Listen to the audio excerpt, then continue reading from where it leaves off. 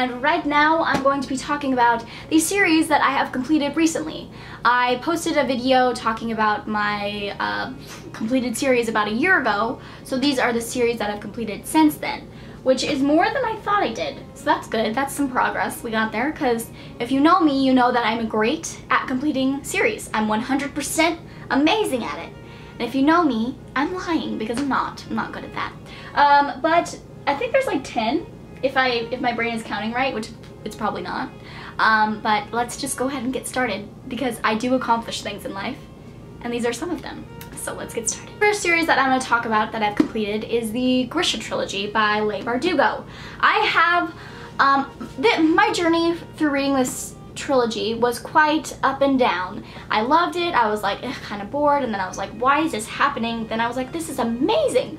So obviously I have mixed feelings about this, but the first book I gave 4 out of 5 stars. The second book, what the hell's that book called? I don't know what it's called, but I gave it 3.5 out of 5 stars, I think, and the last book I gave 4.5 out of 5 stars. I enjoyed the ending a lot more than I thought I would, so overall I would give this trilogy 4 out of 5 stars. I did have a lot of problems with it, but it was still quite enjoyable. So the next trilogy that I've completed is the the Dark Elements trilogy by Jennifer Armentrout, and this is a trilogy where you want to read every single book in public, because the covers you need to do that because the covers really draw attention, and you're gonna get a lot of questions and a lot of good stares, and it's just a really good time. This is it like a paranormal romance, or is it an urban fantasy? I think it's like both. But it deals with gargoyles. It's really unique and super fun. I love the characters, even though, what was his name? The demon in this was really annoying in the first book and I hated him, and I liked the other gargoyle. Sounds so strange. But I gave the first book 4 out of 5 stars, the second book 3 out of 5 stars, and the last book 4 out of 5 stars. So overall, I would give this trilogy 4 out of 5 stars, and if you're looking to get out of a reading slump, Jennifer L. Armentrout is your girl. This book is actually personalized to me because I met this wonderful woman at BookCon. She's super nice. This thing I'm going to talk about that I've completed is the To All the Boys I've Loved Before duology by Jenny Han. I gave the first book 5 out of 5 stars and the second book 4.5 out of 5 stars. I absolutely love this duology. I did have problems with the way it ended. That being said, I enjoyed it for how real it was, and I understood it. It was complicated and realistic. I love Lara Jean, and if you are annoyed by her, I totally understand. When I first picked this book up and I was reading it, I was like, literally, I'm reading from the perspective of a 12-year-old because she is immature and she's very naive and she's a tad annoying, but I absolutely love that about her. I love the family. I love that she bakes, because I suck at baking and I'm trying to be a good baker, and I think that she's inspired that a lot about me, or in me, and I think that I'm going to be a professional baker because of Lara Jean. Well, I would give this duology a 4.5 out of 5 stars. The next trilogy that I've completed is the Under the Never Sky trilogy by Veronica Rossi.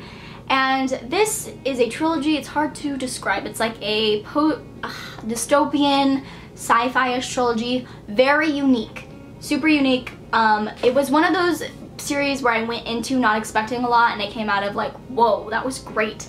And I gave the first book 4.5 out of 5 stars, the second book 4 out of 5 stars, and the last book 4.5 out of 5 stars. So overall, I would give this trilogy a 4.5 out of 5 stars.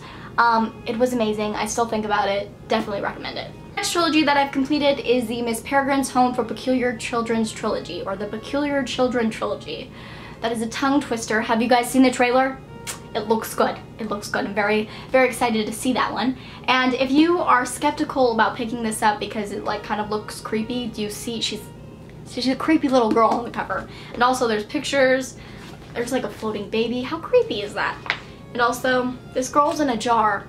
So don't trust a girl in a jar, because like how'd you even get in there? But it's not creepy really at all. It's just fun and unique. And I gave the first book 4 out of 5 stars, the second book, Hollow City, 4.5 out of 5 stars, and the last book 4 out of 5 stars.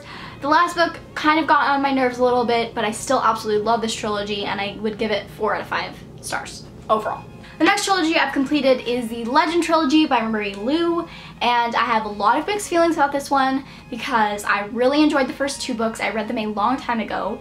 I read Legend in high school, which you're probably looking at me like, you're not in high school? No, I'm not. I'm a sophomore in college.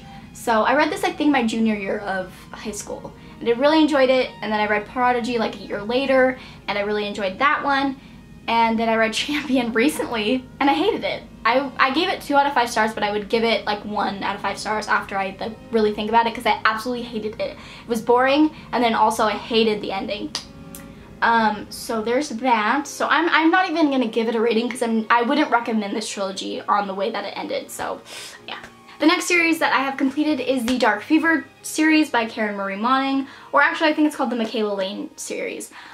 This is a really cool adult urban fantasy series about fae, and it's set in Dublin, which is super, super awesome and very creepy and just different. And there's just this one guy that you hate but you love, and a protagonist you want to punch in the face all the time, but she's also really awesome.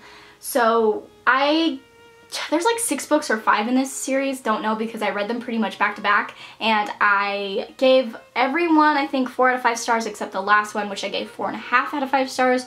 So overall, I would give this series a 4 out of 5 stars. Next thing I've completed is a duology, and that is the Book of Ivy duology by Amy Engel. This is the second book because I lent the first book out to a friend, and you know how that goes. It's been 84 years.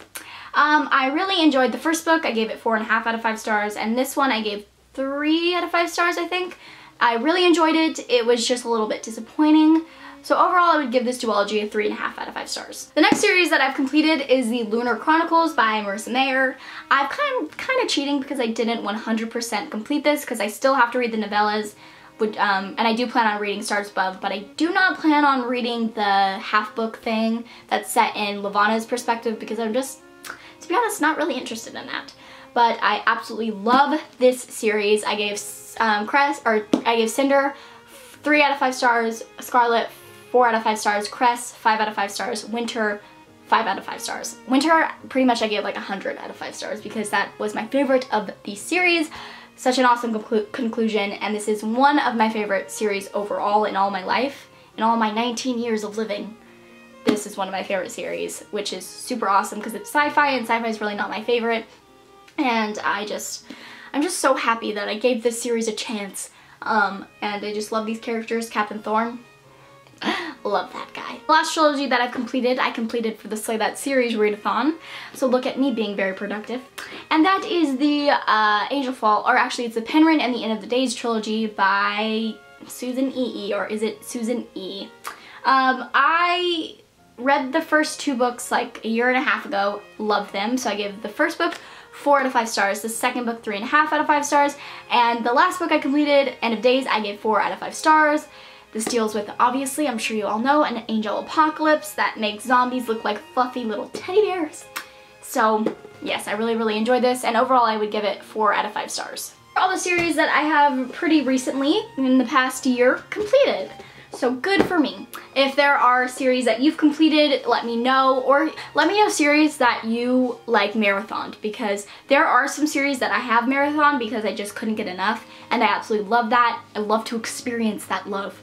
So if you have any recommendations for those series, please let me know, and I hope you enjoyed the video. Hope you're having a great time wherever you're at, and I'll see you in my next one.